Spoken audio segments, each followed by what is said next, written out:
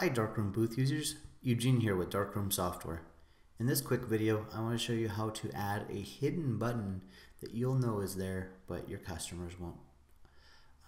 You can use this for a hidden exit button or a hidden reprint button. We'll go ahead and add both just so you can see how that's done. I'm going to go ahead and switch over to our screens, click Edit, and then click Add Shape. And make sure the opacity is set to 0.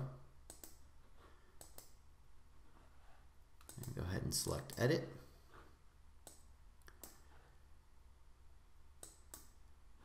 And there is our button. We'll put it right there in that top left corner. The exit button, there is the hot corners, but if you have a booth where the bezel covers a corner, it might be difficult to use those hot corners to exit, so this is where this comes in really handy. And then we'll go ahead and select that and Control C, Control V to copy and paste it. And now we'll move this one in this bottom right corner, and we'll set that to reprint last.